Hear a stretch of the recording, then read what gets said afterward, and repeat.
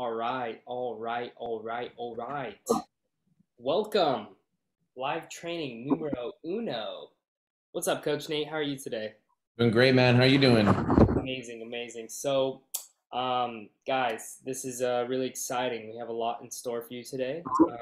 Pretty much, we're gonna go ahead and break down some really important things for you today. And obviously, you've probably seen by the name of this and what we've called it. We're gonna be going over the 5 steps to achieve and sustain fat loss.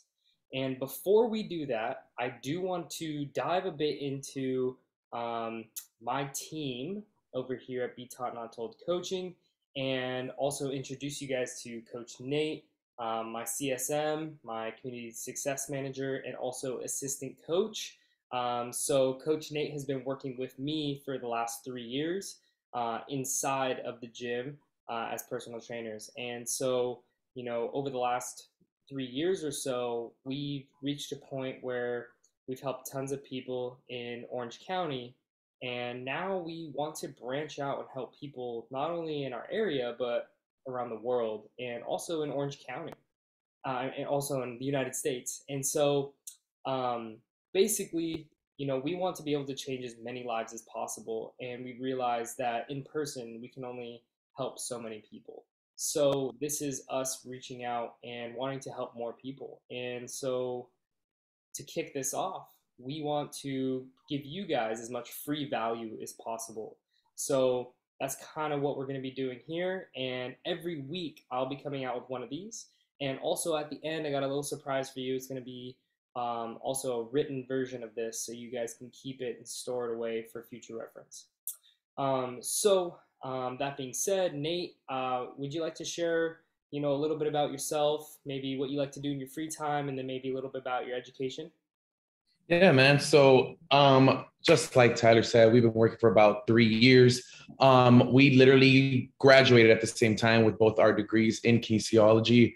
I became a coach because I came from I guess you could say, a skinny background. I used to be bullied as a kid, and I know what it feels like to not get the results that you've been chasing. I've been through depression and all of that. So it does take a toll. And my goal is to help you guys as best as I possibly can so you don't ever get to that state. Because trust me, it's not a good feeling. And you want to be able to work towards something to get a result. Now, what do I like to do for fun?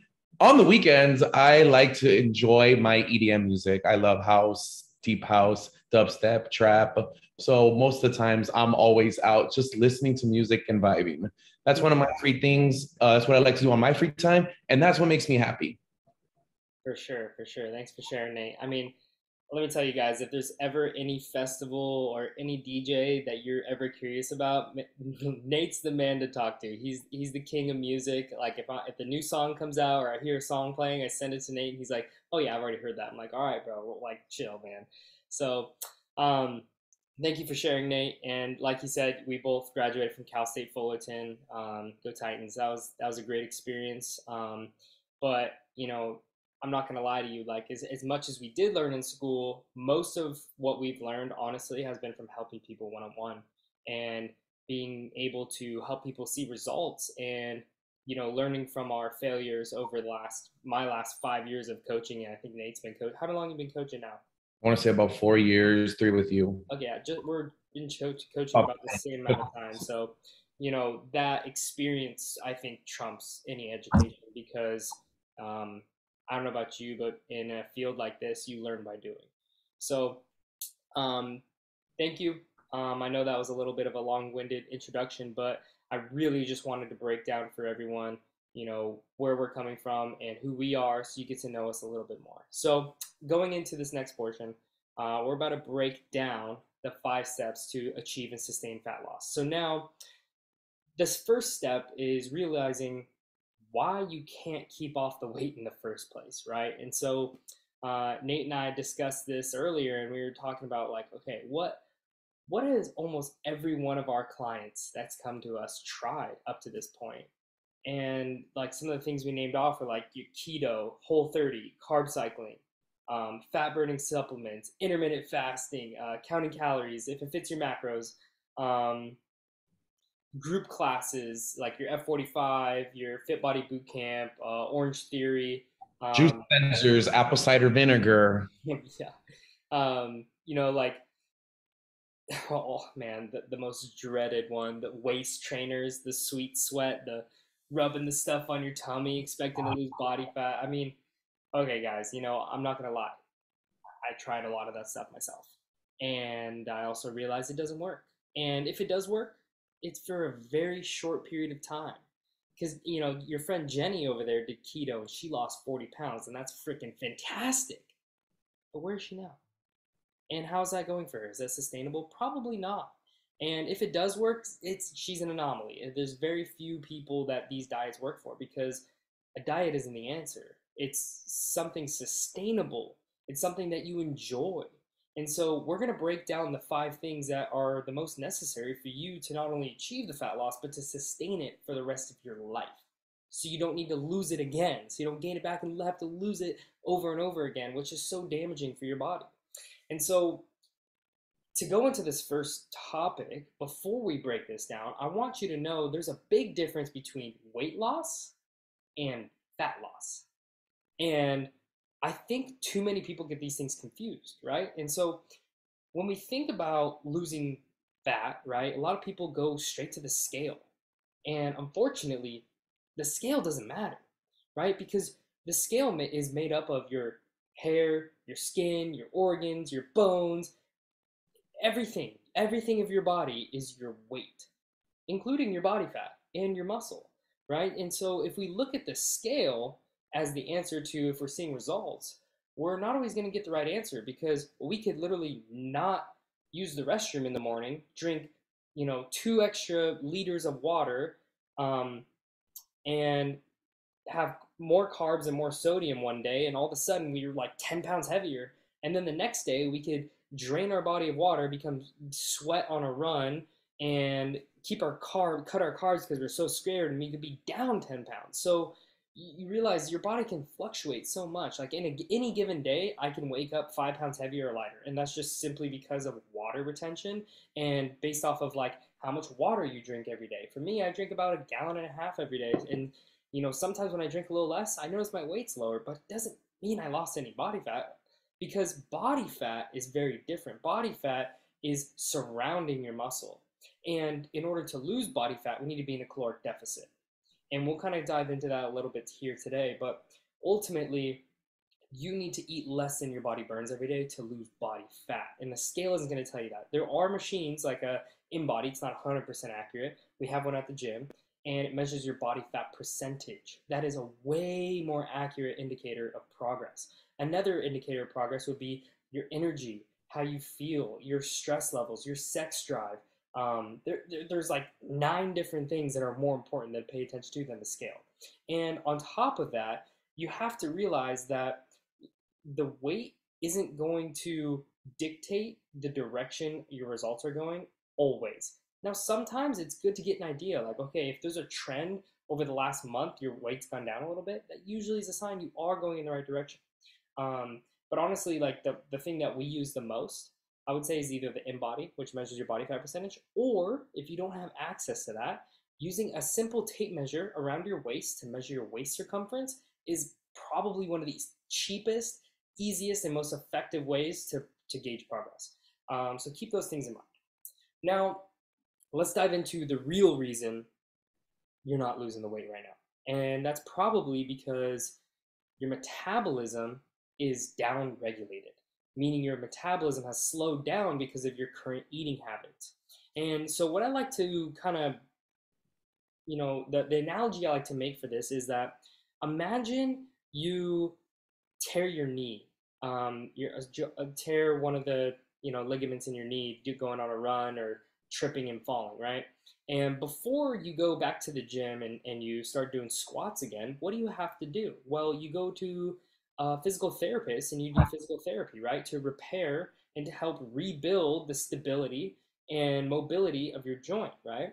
And so before you start going into a diet, just like your knee, you need to repair and rebuild your metabolism, or else you're probably just going to get hurt again, or you're probably just going to not see results again. And those two are so similar in that way. So um, we have to realize there always is a repair phase that usually comes before we go into a proper diet. And so um, that brings me into point number one, which is eating at maintenance. Now, when it comes to eating at maintenance calories, my best advice would be in the document I'm going to send to you guys, there will be a little calculator. So go on Google, you literally search up, um, maintenance calorie calculator. And using that calculation, you'll get your maintenance calories. Your goal should be able to be to build up to eating that amount of food. Now, you don't necessarily need to go there right away. Honestly, what I usually recommend to my clients is increasing 100 calories a week until they get to that, based off of what they're eating right now. And usually that will help your metabolism speed up. Now, there are other things you need to do, such as lifting weights and such. We'll get into that. But that's going to be the most effective way for you to speed up your metabolism so you're in a better place to make that sustainable progress. So Nate, do you have any other points on that topic of eating at maintenance? Um, I would have to say, and this goes to the next topic that we're about to talk about, is the reason we also want to eat at maintenance is because there is this contradiction that if we eat too much, we become fat. But to our next topic, which is going to be lifting weights, believe it or not, muscle tissue is denser, it's heavier, but it's also more expensive. That your muscles are going to need more calories in order to burn body fat. So if you're not eating enough food, guess what? Your body starts feeding off of itself, which causes your fat gain to rise higher. It's not something that we want to do, but it's something that we need to learn and something that we need to teach ourselves, that eating more food actually is the way to go in order to speed up our metabolism. Yeah, and kind of touching on what you said there, like one thing I've learned over time is that, a lot of people are first step in losing weight, they think like, oh, I'm just gonna go do a bunch of cardio because, my friend did it, my friend Miss Johnson did it, or, hey, I saw this guy on the internet doing, tons of cardio to lose weight and he lost a ton. Like it's saddening to me because it's not the answer. And I don't know about you, but I don't want to have to do cardio for the rest of my life because whatever you do to get to your goal, you need to be able to sustain. So if you have to run 5 miles every day to get to your goal, you got to continue running 5 miles to stay there. So if you get there and then you have to stop running all of a sudden, you're just going to gain the weight right back. So to me, that's kind of pointless. And not only that, but endless amounts of cardio actually ends up down regulating your metabolism even more because your body becomes more efficient. So keep that in mind. The cardio is not the answer for you. And that brings me to point number two, which is lifting weights. Lifting weights is by far the most important thing that you can do on this planet to take care of your health. It is so valuable, and there's so many different benefits that you can gain from just lifting weights. And it's so far beyond just looking a certain way. It's has so much more to do with your mental health and your emotional health, your anxiety and depression, are things that it can help with, and also like your bone density, especially as we age, osteoporosis, osteopenia. It can reverse those things, which is mind blowing. Um, and I think that it's often overlooked as a tool that we can use to maintain or improve our health. So the most important things to focus on with lifting weights is recovery. I think recovery is overlooked. Nate, wouldn't you agree with that? Absolutely. And Nate, let me ask you, how many days a week do we recommend most of our clients work out? Only 2 to 3 times a week. And I'm pretty sure to you guys, you're probably thinking, isn't that too little? But believe it or not, it's not. You see, by training 2 to 3 times a week of full body, your whole body is getting, I guess we could call it as a workout. You're getting stronger on every aspect and every single part of your body. It's the recovery and your nutrition, which goes back to our first point, once again, of maintenance, that's actually going to create the result that you're looking for. Exactly. And so that's why, we have to remember that like the most valuable tissue on our body is muscle. And it's simply like Nate was saying too, it's the most expensive tissue. When weight in general on our body will cause us to burn more calories, right? And the difference is body fat and muscle burn different amounts of calories, and also having more muscle will contribute to more calorie burn in comparison to more fat. And so the more muscle we have in our body, the faster we can get our metabolism and the more food we can eat while losing weight. I mean, let me ask you, how nice would it be to eat more food and lose more weight? I don't know about you, but that sounds great to me. For example, when I first started working out, in order for me to lose weight, I had to eat around 17 to 1800 calories, which I'm not a huge person. I'm a small human, but at the end of the day, like that wasn't sustainable for me. That wasn't enjoyable for me. And now I can eat upwards of 26, 2700 calories and maintain 10% body fat, which before that was like a huge bulk for me. I was putting on 2 to 3 pounds a week eating that much food. And so that's simply just from the work I put into building the muscle and speeding up my metabolism. So um, I think the key point to this topic is really just remembering that your nutrition fuels your muscle building and your recovery builds your muscle. So if you don't have both of those things, your nutrition and your recovery dialed in as much as possible, you are going to have a really hard time um, building that muscle and seeing the results that you desire. And And more so, importantly, sustaining it. yeah, yeah, at the end of the day, it's like, what is the point of trying so hard to see results if you can't sustain it? And so, I mean, again, like here are some like little pointers too in the gym is like the best thing you can focus on is progressive overload, which is what? Adding 5 to 10 pounds every week on every exercise. You hitting full body workouts like me and Nate talked about. If you're a female, focus on the lower body and hit a little bit of upper body. You don't want to be unbalanced. You want to be all legs and no torso.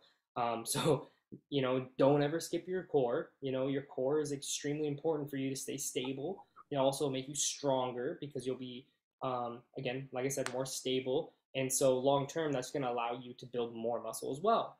On top of that, the biggest things are just don't avoid hitting certain muscle groups because you think you're going to get too big or bulky. I promise you, at any point in time, if you feel a muscle is getting too big or too bulky, all you have to do is stop. But I promise you, there will be no point in time you'll wake up in the morning and be like, "Oh my God, I'm too jacked." Like I wish I had that problem. Let me tell you, I wish I had that problem. Okay.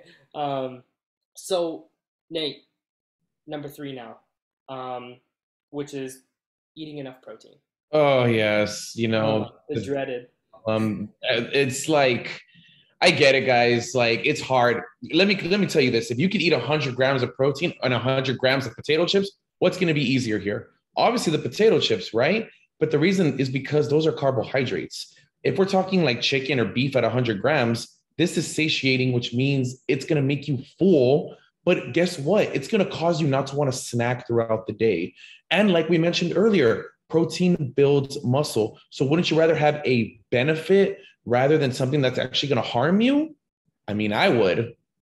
I 100% agree with that. And at the end of the day, like the protein is gonna just make you feel better too. It's like I always like bring it back to asking my clients like when they start eating healthier and they start to implement these better habits where they start to avoid these highly processed foods that come in all these packages, I ask them, I'm like, hey, have you noticed a difference in like maybe your energy or your sex drive or Your just yeah, or how your sleep is even like just from eating better food. And it's like crazy how a small change like that can make such a big difference in just your daily life. So I'm sure you're wondering like, okay, how much protein should I eat? And so I always recommend to my clients 0.8 to 1 gram per pound of body weight. Now, keep in mind, if you are, say 25, 30 pounds overweight or more, I usually like to use your lean body mass or even your goal weight as your weight for the measurement or for the calculation. So Let's just give a little example. So say you weigh 150 pounds for numbers purposes, right? And we want to go in the lower end, which is zero point 0.8. So zero point 0.8 times 150 pounds is 120 grams. So 120 grams of protein, that really is not as much as you probably think. And so what I like to do also is break that into how many meals you eat a day. So let's just say you have, 3 meals a day. So that 120 grams in 3 meals is 40 grams of protein per meal. That's really not that much. So that's about 5, 6 ounces of protein. Your fist is about, I think, 4 ounces of meat, Four I would say. ounces. Four Yeah, ounces. so a little like a fist and a half of meat, chicken, steak, whatever. I mean, obviously everyone's fist is a little bit different size, but I highly recommend buying a food scale. I highly recommend buying a food scale. I highly recommend weighing your food and tracking your food so you are aware of actually how many calories you're eating. And obviously the goal is to work towards being able to do it intuitively, being able to like look at your plate and kind of estimate as close as possible. But if you are relying on that and you have never tracked before, I promise you, you are so off. And also, like, if you go, like, for example, if I Googled a sweet potato and I went to look up how many calories were in a sweet potato, I thought, I thought a little sweet potato that I was eating, a medium-sized sweet potato on Google, was like, oh, it's like 200 calories. I was like, oh, sweet, I can eat like 3 of these suckers. Little did I know, once I weighed it and saw how many grams it was, and then I did the calculations, I was like, holy shit, that's a 600 calorie potato. I was like, whoa. And so I didn't even realize that I was eating so much more than I thought, which when I was bulking, that was a good thing. But when I'm trying to cut and I didn't realize this, it really messed up my goals. And also, I was really curious to why I wasn't seeing the results. It was because I wasn't aware of how much I was actually eating. So, highly recommend you get a food scale and take care of that.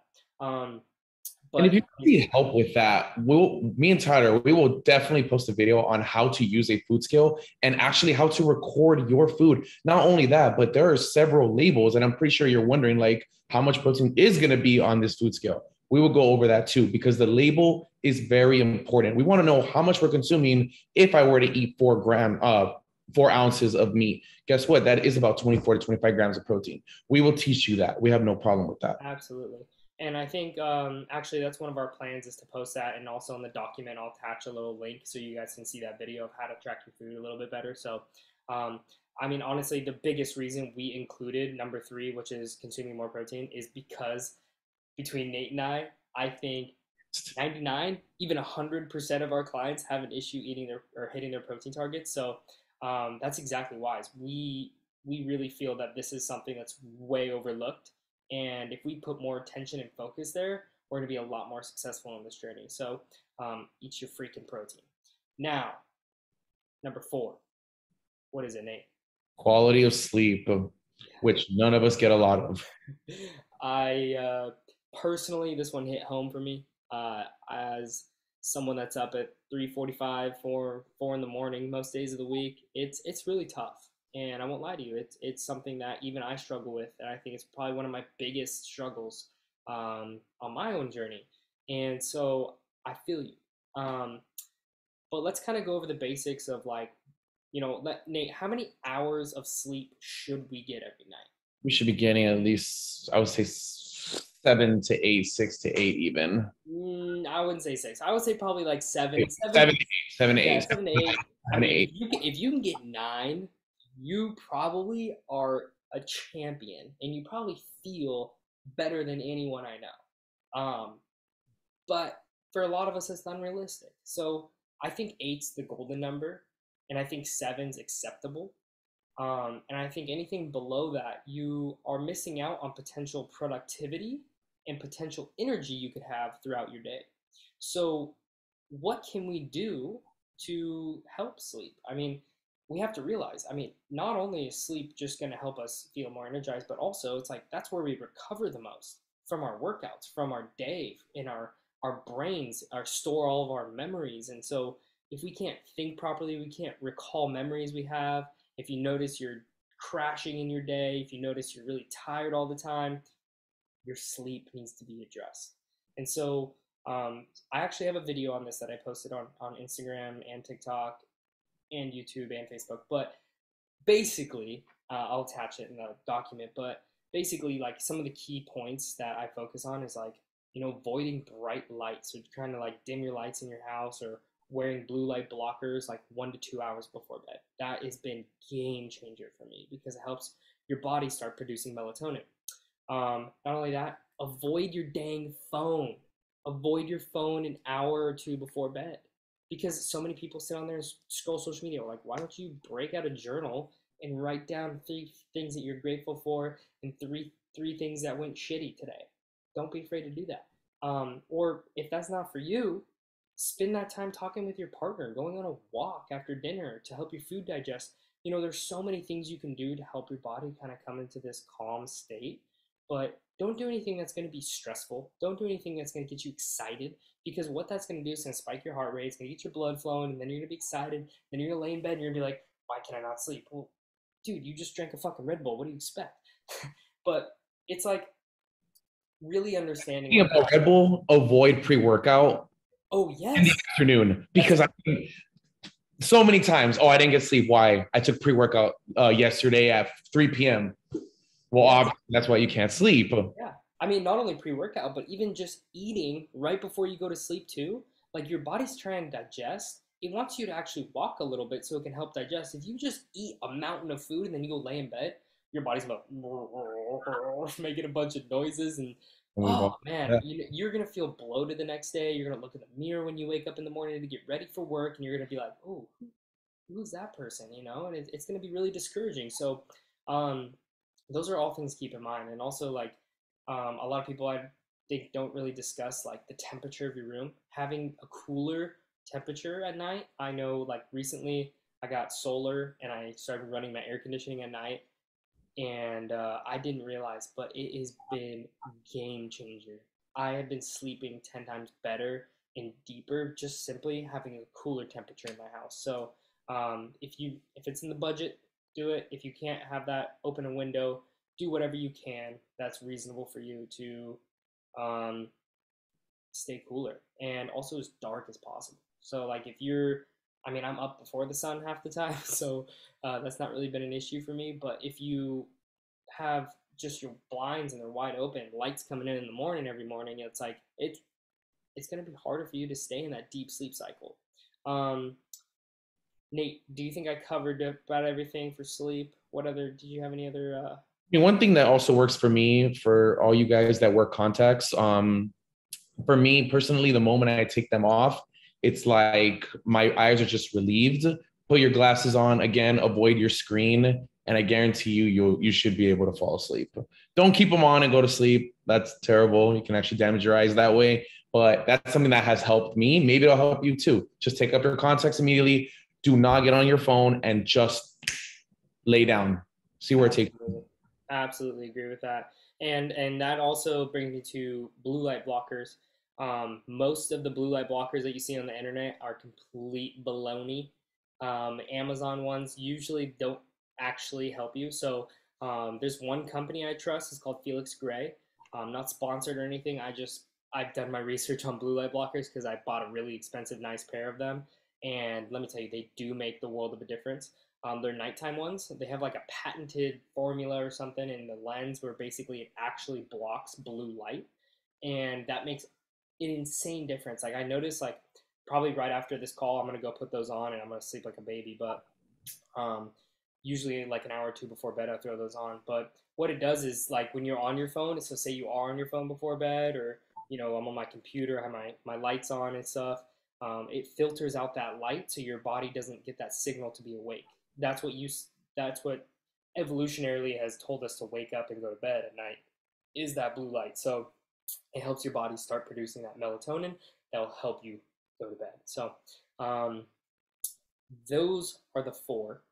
We have one more for you guys. So probably, arguably, one of the most important things. And I kind of touched on this a little bit in the beginning, but I think it's where our focus should be in terms of achieving and sustaining this fat loss for life, which is focusing on our quality of life, focusing on the quality of life that you want and the quality of life that you enjoy.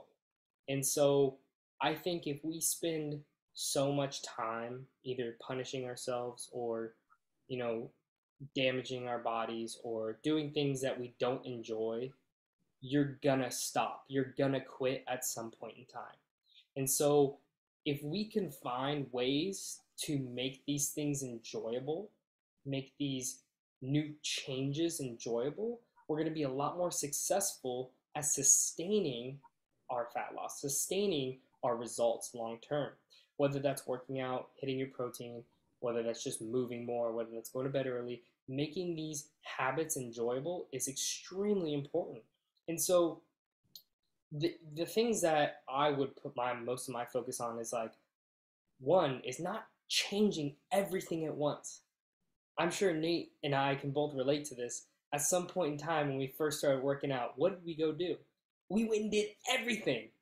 Yeah. Oh man, I remember one time when I was younger, it was like one of my first like 4 or 5 times working out. I went to the gym and me and my buddies were just like, I was in high school and me and my buddies were just like, hey bro, like we haven't tried all the machines here. And I was like, you're right. Like, how about today we just do like 3 sets on every machine? And I was like, yeah. Oh my dude. I remember laying in bed the next day and I was like, oh, I can't move. I'm not moving. I'm not moving. Like my entire body hurt. I did too much. And that principle applies to pretty much anything you do in life. You do too much of anything is bad. Too little is like probably safer. So, don't be afraid to start with a little and build up to that appropriate amount. If you're having problems hitting your protein goal, don't be afraid to just track your food, add 5 to 10 grams every week on your daily intake, and build up to where you need to be. You don't need to go from 50 grams a day to 120. I know that's hard. I know that is extremely challenging. And I wouldn't expect you to change that all right away because that's not how real life works. So, well, especially if you want to be sustainable, right? So don't be afraid to take your time with these things. Like, for example, like minimizing your stress is another topic where we have to try to be able to get rid of the things in our life that stress us out the most. So if we can, stay off of social media as much as possible. I know for me, like first thing in the morning, if I wake up and just go directly to Instagram and start scrolling, like it gives me this weird like stressed feeling, and then I go to work in the morning and something's off. And so personally I notice like, okay, I gotta spend in the morning. I go into my office. I actually have a red light. This is a Juve light. It's for red light therapy, which helps like kind of reset your circadian rhythm. I'm up before the sun, so that's my sunlight in the morning.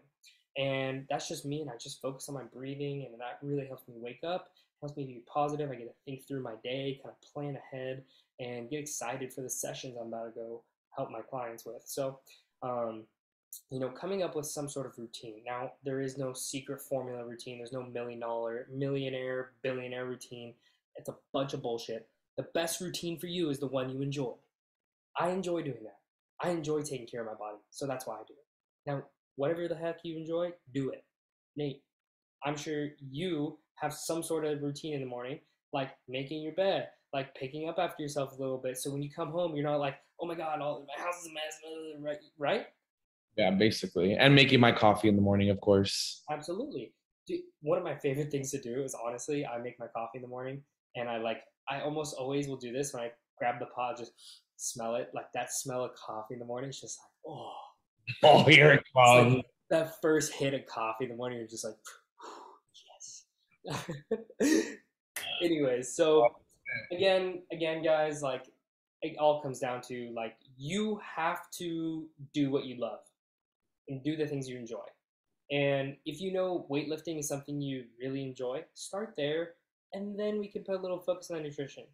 I would say of these 5 things, probably of the 4, because this is number 1, I think, is pick one, right? Build upon it. Start small and build upon it. Once you feel it's at a healthy level, start on the next one, and then build upon it. And so you can build these into your daily life, and then you can start to build routine around it, and you can start to enjoy this new lifestyle you're living. And I promise you, once you get to that point, you're going to look the way you want, you're going to feel the way you want, you're going to have the best energy of your life, you're going to have the best sleep of your life, you're going to have the best sex of your life, you're going to have all the things that you want and desire because of the habits you've instilled into your life. And so that kind of brings me to the wrap up. I know those were pretty deep, and I do want to let you guys know, like, at any point, if you guys need assistance, you guys and gals, if you need assistance at any point in time along this journey to overcome an obstacle, don't be afraid to reach out to me. Don't be afraid to reach out to Nate. We will gladly hop on a phone call with you to just go over how you can overcome this obstacle, or over messages to tell you, hey, you know what? Here's a little pointer for me, or here's something I experienced, or here's something I helped the client with. Like, we're here for you, and we want to support you on this journey. We know it's challenging, and we've seen hundreds of people go through it, and we've seen most succeed, and we've seen also many, if not actually many more, that have not succeeded because they try to change everything at once. So take your time. And so, at the end of the day, I think if you truly want to make this change in your body, you want to just not only achieve and sustain this, you will make certain sacrifices, and you will also realize there are certain things that are non-negotiable. My non-negotiable is being able to enjoy a beer on the weekends. I like to relax, watch a football game, crack a Pacifico, sit back, and drink a beer. Nate, what do you like to do? What's your guilty pleasure? I'm sorry, but on the weekends, I love to go out and listen to EDM music. That is my escape. That's what makes me happy. And that is why I do it. And what's your drink of choice there, young man? Is the key. Moderation is key. I agree. Partying from Friday all the way to Tuesday. That'd be ridiculous. Maybe one day out of the week. Okay, go ahead, have fun. But then when it comes to the week and it comes back to getting together, you're ready to work. At the end of the day, it's all about moderation. Exactly.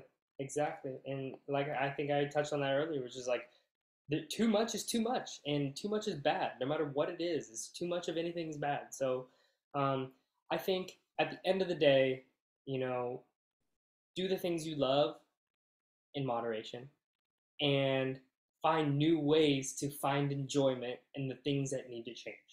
And so I'm going to leave that with you guys. And like I said, at this point in time, if you guys have any questions, you need any assistance, that's what we're here for. And we want to help you along this journey. We know it's challenging, and so we're here to help. And there's no cost involved. We literally, our sole purpose of doing this is to give you as much free shit as possible. And we're going to continue to do that forever. So, again, you guys need anything, let us know. Coach Tyler, Coach Nate, here to help you guys. So I look forward to hearing from you guys about what you thought about this recording.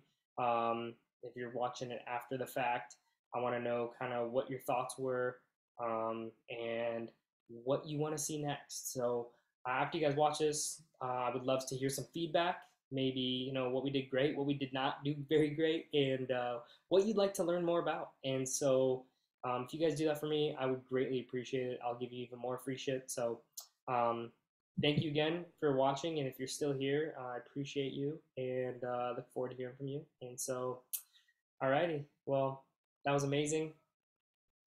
Great job. First free shit going down. So remember, guys, those are the 5 steps to achieve and sustain fat loss. Peace. Peace.